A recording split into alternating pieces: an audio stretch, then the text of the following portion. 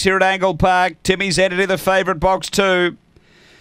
Racing slowly away was Manhattan Cry. Timmy's Entity midfieldish away. There's some speed here. She's a Black Rose is going to burn through and lead. Timmy's Entity got shuffled back to last. And She's a Black Rose led out by 3 over Park Glory. The inside bounce pass and then came Zenga Bale.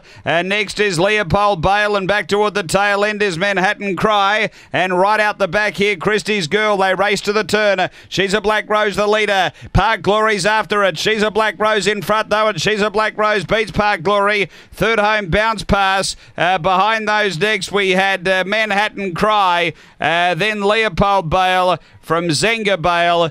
Christie's Girl was back at the tail. And Timmy's Entity, after the running of race number 6, where did it end up?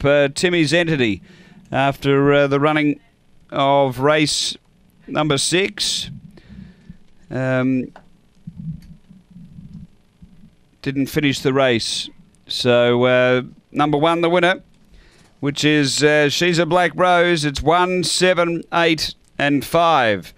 Number 1, Craig Yench, owner trainer. A black bitch, April 2013. Kilty Lad, Curlwar Islander, number 1. 7, Park Glory, 2nd. Brian Stiles, a red fawn dog, November 2012. Spring Gun, Flying Matilda. And 3rd to 8, which is Bounce Pass, Tony Rasmussen. A black bitch, February 2014. Pasture Bale, Amelia Jade. It's 1785 after race 6 at Angle Park.